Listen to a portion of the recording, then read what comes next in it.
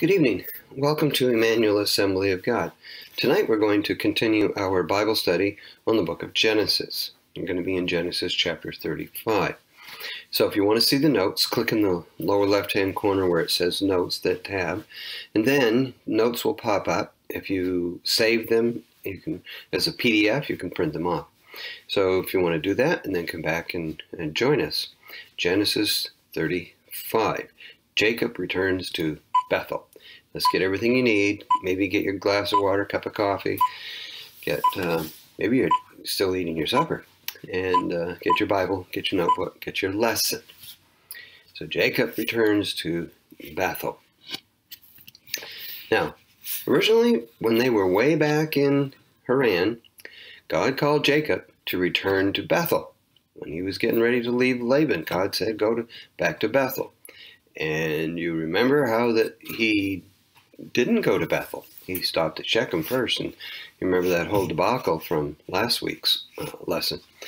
So God called him to go to Bethel. Here we go. And here God says to him, build an altar to the Lord. We can take this as the Lord really calling Jacob to task to seriously start worshiping him and to actually get his house in order, as we will see in this evening's lesson. And he says, reminds him, says, this is the God, I am the Lord that appeared to you when you fled from Esau. Remember that? When you were fleeing for your very life. It's been 20 years since that dream of you seeing angels coming down and going back to heaven on a great ladder. Now, the previous chapter did not have to happen if Jacob had gone there first.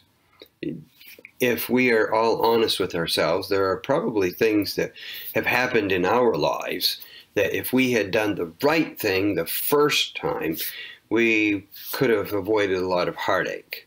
That's hopefully something that we have learned, and we won't make that mistake again. And the implication here is to really, really start worshiping the Lord.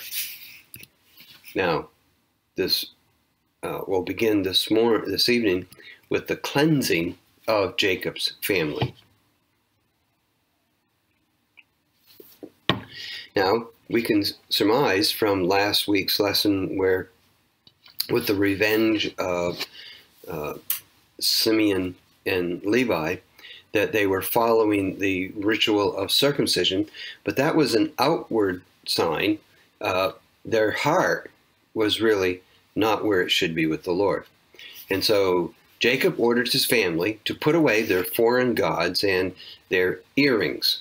Now, he wasn't saying that it wasn't that he didn't want them to wear earrings. In this situation, their earrings would have been shaped or done something to remind them of idol worship. So just like today, you know how we will have a piece of jewelry, it'll have a cross on it, or maybe have a little fish on it. And what's that for? Because we like those shapes? No, those symbols are symbols of Christianity, and that we are looking towards the Lord, that our thoughts are that way. And so he's ordering them to put away that stuff. They were to purify themselves, okay, to wash, to change their clothes, almost like we would think, well, you know, getting ready for church, and then they're going to worship. Clothes symbolize character, okay, if we think about it. If you look at me when I am dressed to go mow the lawn or to work on the truck, okay, not the clothes that you're going to see me in on Sunday when I come to church. Two different sets of clothes there. And so he's telling them to purify themselves and to change the clothes. And again, remember how the earrings would have had symbols of their foreign gods? Their clothes also could have been either the colors or the design, or maybe even embroidered with symbols of foreign gods. And so he's, you know, making a change. Now, his family got right with God only after Jacob did. And this is important for us to realize that we will lead our families. And so lead your family, do what's right, and there's a big chance that your family will do that which is right. Now, again, remember that Rachel had stolen her father's idols. And so there's kind of an indication here that their family, these families with all of the different mothers and all the different children, that they were still hanging on to their foreign idols. Question number 3, God's protection of Jacob. This is in verses 5 through 7 in Genesis chapter 35. Now, it would have been fair for God to leave Jacob at the mercy of the Canaanites. All right? What his boys did, it was terrible, and it certainly was excessive for what happened and what they did. The punishment did not meet the crime, and it was just horrible. Now, the Canaanites, the other neighboring cities, they may have looked to take vengeance on Jacob and his family. And so God's grace covered Jacob even when his sin made them vulnerable. And when I say his sin, he wasn't involved in that, but it was his sons that was involved in that. And so, we're looking at it today, centuries, thousands of years removed from it. And so the cities around, when they heard what Simeon and Levi did, in our economy today, we might think, oh, well, they're going to attack, and that was a possibility. However, we need to put it back, look back in that time, that the other city-states, they would have heard that Hamar's son Shechem took advantage of Dinah, and that her brothers avenged his advances. And so they probably may have, besides God protecting, they probably, okay, we get it. We all have sisters. If someone did that to one of our sisters, we probably would have done the same thing. But God's grace covered Jacob here. And so at this point, we see that he did indeed build an altar, and he called upon the name of the Lord. And we don't mean that he just went to church on Sunday and prayed. This is a lifestyle that is really happening. Now, he might have justified disobedience at this time because of fear and not done what God asked and told him to do. However, he is trusting the Lord more all the time. The closer we get to the Lord, the more that we trust him. Now, in question number 4, right in the middle of today's study of Genesis chapter 35, right in the middle of that, we have a verse that has no context. It has nothing to do with the previous verses. It has nothing to do with the next verses that are going to happen. And we read nothing else. This is the only place in Scripture that we even read about this. However, if we read between the lines and we understand this, this is just a wonderful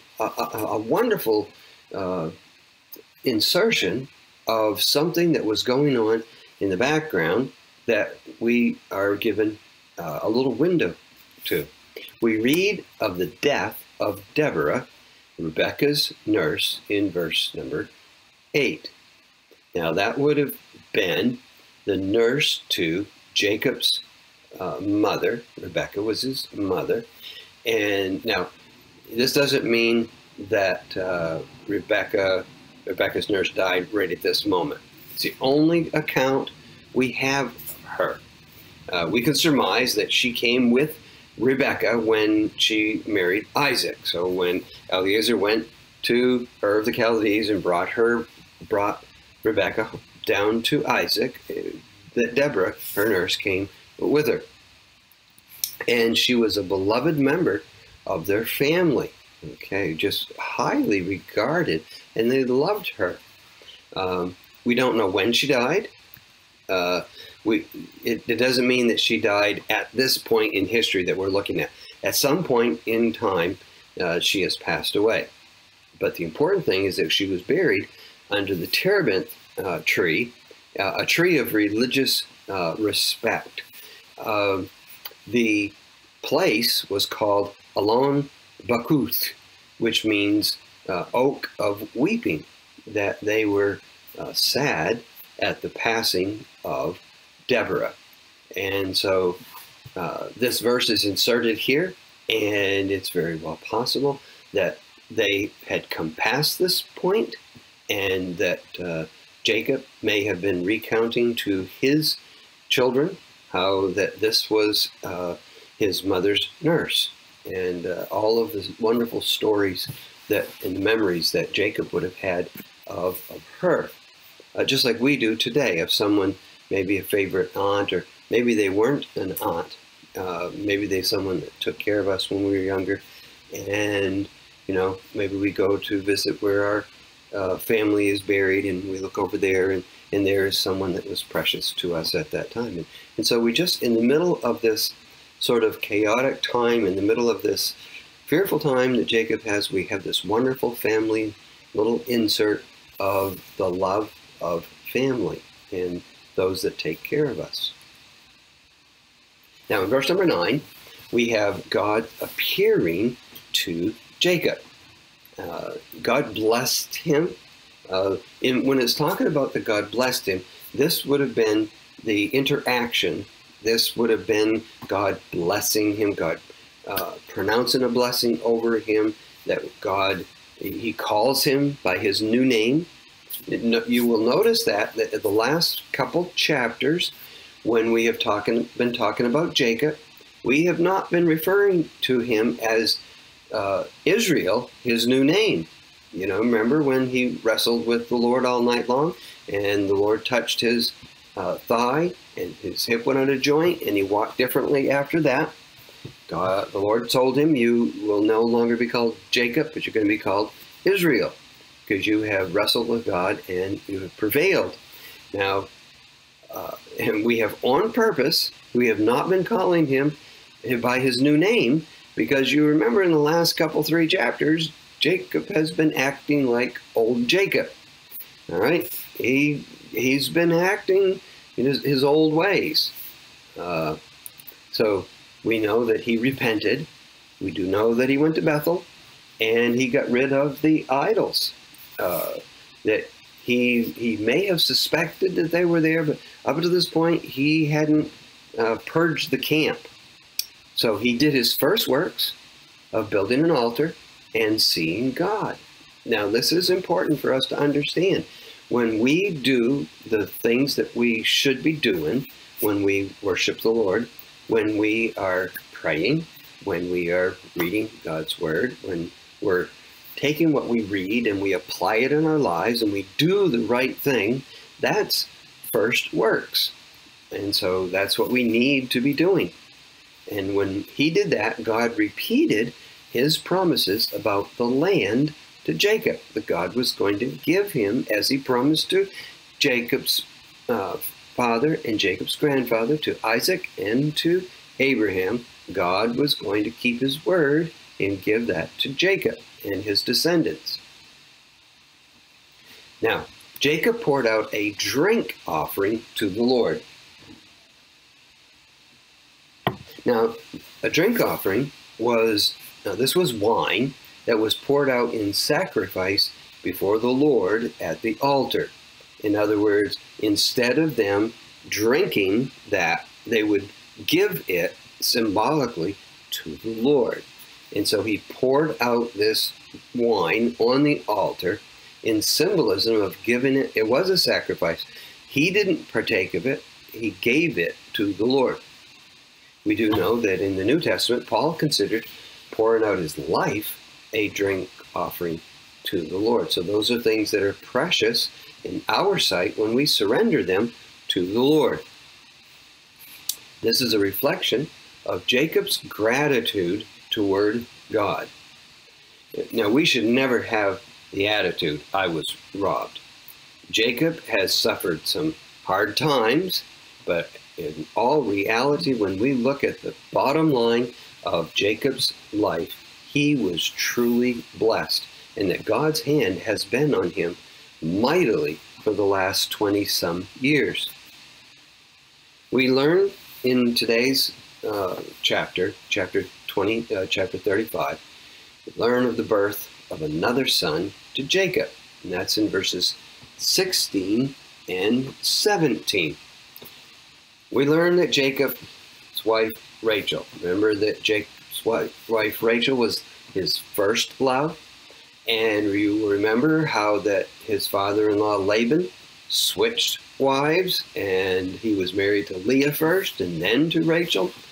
And you remember that Leah had lots of children, had children very easily, and Rachel, she only had one son up to this point. She only had one child up to this point. Well, in this second child, she has a very difficult labor. She is struggling. Now, we don't read of any of the contentiousness of before. You remember that the competition between Leah and Rachel and between their nurses, between their handmaids was fierce. And we don't read of that anymore. Now, it may be because they are all older now, okay? When we get older, you know, sometimes we become a little more mellow. Or now that they were in the promised land, it maybe they were realizing, you know, having all these children wasn't quite so important as they thought it was to be. And, you know, it's possible that Leah and the others, when they saw Rachel not being able to have children, it may be now that they were having a little compassion on her. And, you know, and when she was having a difficult labor through her pregnancy, maybe they were cutting her some slack. In other words, they're all getting older. Another thing, too, remember we just said in the previous verses, they now are focusing on worshiping the Lord. So if you think about that, how do you treat people? When you're not really focusing on following the Lord, or maybe you weren't following the Lord, you might have treated people unkindly. But now that you've come to the Lord, you treat them differently. And so as they're worshiping the Lord, you know, it's a change of heart. And it should be a change of heart. In our chapter today, the sad thing is that we see that Rachel, question number 8, Rachel died giving birth to this son. Now she named her son Ben-Oni, meaning son of my sorrow. And if you think back on her pregnancy and how she was struggling in giving birth, she was in such sorrow. This shows the futility of her competition with Leah. Now, at the time of her final victory, because she has produced a son, all she found was sorrow. You know, sometimes we are in competition with others around us, and you know, sometimes the only competition really is in my mind. It's not in theirs. I set myself up in competition with them. And after it's all said and done, what is it? Now, can you imagine having your name meaning son of sorrow for your whole life? And so Jacob changed the boy's name to Benjamin, which means son of my right hand. This implies son of right hand. It implies strength, and it implies honor. See, he's the last son that Rachel would have. The first son was Joseph, and the last son was Benjamin. And so this implies strength that would come from Rachel, and honor that came from Rachel. Now, question number 9. They were on their way to Bethlehem when Rachel died. Jacob set a pillar over her grave in honor. It was a tragic fulfillment of the curse Jacob pronounced on the thief of Laban's idols. Remember that? And so here, this sadness reminds us that when we return after making mistakes, there are painful consequences that, we are forgiven, but there are things that are still going to happen in our lives. Now, the sadness isn't over in this chapter. In verses 21 and 22, we read of the sad conduct of Reuben. We may have, and again, we don't know exactly when this happened, but this is when it's recorded, just as the verses earlier about Deborah, Rebecca's nurse. We don't know when that happened, but it's inserted there. And so here we have this story here, the sad conduct of Reuben. He slept with his father's concubine, Bilhah, and that was not something he should have done. He dishonored his father. Now, being the firstborn, we expected better behavior from him. We also might have expected the birthright to fall to him, as he was the first one of Leah's children. But now we see the birthright will fall onto the fourth son, Judah, because you remember that you have Reuben, the oldest, and Simeon, and then Levi. And what they did last week was abominable. And so they disqualified themselves for the birthright. And now it falls to Judah. Verse number 27, and this chapter just has so many different chapters. Here we're grouping them together, but it is, so it was just a terrible, terrible time. And it was a time of all these things that have nothing to do with each other.